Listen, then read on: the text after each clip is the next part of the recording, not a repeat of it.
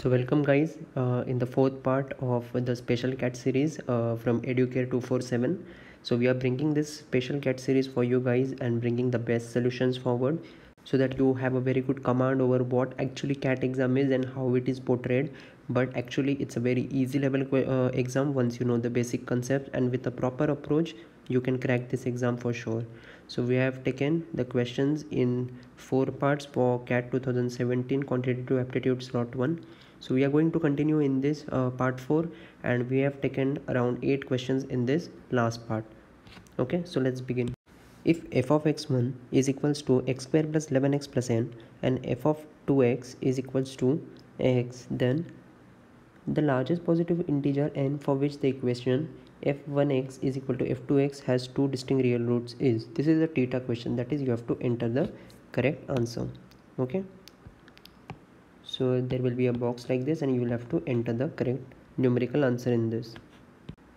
So over here it has been given that function 1 is equal to function 2. Hence the first thing that you need to do is compare both the functions, okay, which has been given. So you find that we have x square plus 10x plus n is equals to 0. Now for this function to have two distinct real roots, b square minus 4ac should be greater than 0, okay, for the quadratic equation. Hence here 100 minus 4 into n should be greater than 0. 100 is equals to 100 is greater than 4n, okay, which means 25 is greater than n. Okay, so the maximum value that n can take is 24 over here. Hence you should input 24 over here.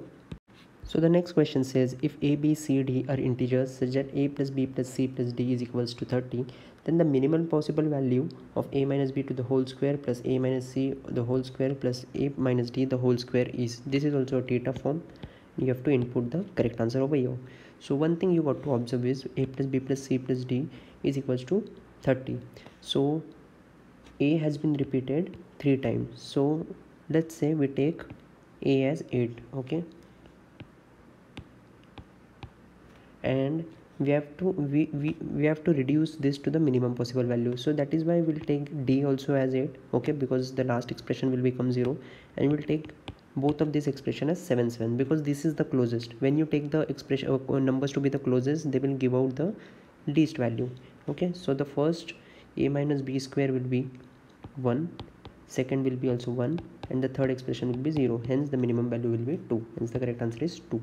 So the next question says, let A, B, C, D, E, F, G, H and J, K be 5 diameters of a circle with center O. In how many ways can 3 points be chosen out of A, B, C, D, E, F, G, H, J, K and O so as to form a triangle? So basically this is a circle and there are 5 diameters, 2, 3, 4 and say 5. Okay, please ignore the diagram.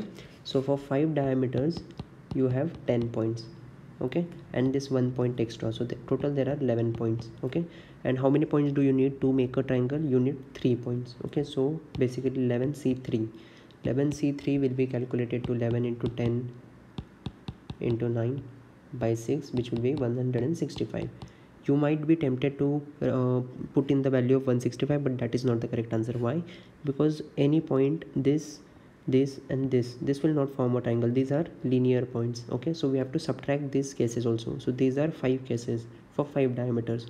Hence 165 minus 5, which is 160, is the correct answer. Hence the correct answer to this question is 160. So the next question says, the shortest distance of the point 1 by 2 comma 1 from the curve y is equals to mod of x minus 1 plus mod of x plus 1 is. Okay, so this is the graph for this curve. So you first should be well aware about how to draw the graph. Okay, so by placing x equals to 0 and y is equals to 0, you can draw this graph very easily. Okay, so you get this curve. Okay, so this distance is 2. Okay, this point comes over here, which is 1 by 2, and basically the question asks is how much is this distance. So you can see that since this is 2 and this is 1, so this distance automatically becomes 1, and hence the correct answer to this question is 1. So the next question says, if the square of 7 term of an arithmetic progression with positive common difference equals the product of the third and the 17th terms, then the ratio of the first term to common difference is. Okay, so basically the condition is like this: t7 square is equal to t3 into t17. Okay, so basically what is t7? It is a plus 6d. Okay, t3 is a plus 2d, and similarly t17 is a plus 16d. Okay, so now what you have to do over here, since you have been given the options, okay, so the option over here are given as the ratio of a is to d. A is to d ratio is given, so just use these options. Okay, so in the first option a is equals to 2 and d is equals to 3. Just place it in this. You will get t7 as 20, t3 as 8, and t17 as 50. Okay, after inputting these values from option number a, just cross check. Okay, is t3 into t7, which is 400, equal to t7 square, which is 20 square? Yes, this matches. Hence the correct answer is option number a, which is the first option itself. You do not need to check other options. So the next question says, in how many ways can 7 identical erasers be distributed among 4 kids in such a way that each kid gets at least 1 eraser but nobody gets more than 3 erasers? Okay, so basically 7 erasers and 4 kids. Okay, so first of all, everyone should get 1 eraser. So first we should distribute 1 eraser to every guy. So minus 4 erasers. Okay, so now we are left with 3 erasers and 4 kids. Okay, because since everyone is getting one eraser at least, so we have distributed 1 to each one of them. Now the main question lies how to distribute this. So this can be distributed in this way: 1 1 1 0, because the condition is given that nobody should get more than 3 eraser. Okay, so this can be done 4 ways. Okay, similarly we can also distribute this in this way. This can be done in 4 factorial by 2 factorial, because these two are common, and this can be done in 12 ways. Hence a total of 16 ways are possible, and the correct answer is option number a. So the next question says, if f of x is equal to 5x plus 2 divided by 3x minus 5 and g of x is equals to x square minus 2x minus 1, then the value of g of f of 3 is. Okay, so this might seem to be a very horrible and dangerous question, but you should get inspiration by looking at the option, because this is very easy. Okay, so let us start. First, f of x is given as 5x plus 2 by 3x minus 5, and here we start with f of 3. So put 3 in this, you get 17 by 4. Okay, now this f of 3 is 17 by 4, and now they have asked another f of 3. So put this in this. Okay, in this way, put the 17 by 4 in f of x again. So you get 85 by 4 plus 2 upon 51 by 4 minus. So this 85 by 4 plus 2 divided by 51 by 4 minus 5, this comes down to be 3. So now that we have got 3, we have to just calculate g of 3. So g of 3 means we just need to put the value of 3 over here, which is 9 minus 6, okay, minus 1, which comes out to be 2. Hence the correct answer is option number a. So the question says, let a1, a2, a3 be arithmetic progression with a1 equal to 3 and a2 equal to 7, and there's another expression given which adds up to 1830, okay, of the same arithmetic expression. Then what is the smallest positive integer m such that this expression is greater than, okay, this complete is greater than 1830. So let's write it down. a1, okay, plus a2 plus a3 dot dot dot a to the power 3n, a 3n is equals to 1830, and this is 3 and this is 7, so there's a common difference of 4. Hence we need to find out the total number of terms.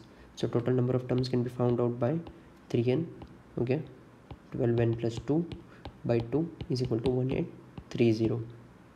Okay, so from here we get n into 6n plus 1 is equal to 610. From here you can observe that n is equal to 10. Okay, now a1 m into a1 plus a2 dot dot dot till a10 should be greater than 1830. So this will be 3 7 3 plus 7 dot dot dot till 39. Okay, so 3 and 39 is 42. Like this, 5 pairs are there, so 42 into 5, which is 210, into m should be greater than 1830. So m should be greater than 1830 by 210. So minimum value of at least 9 should be there to satisfy a positive integer. Hence the correct answer is option number B, which is 9.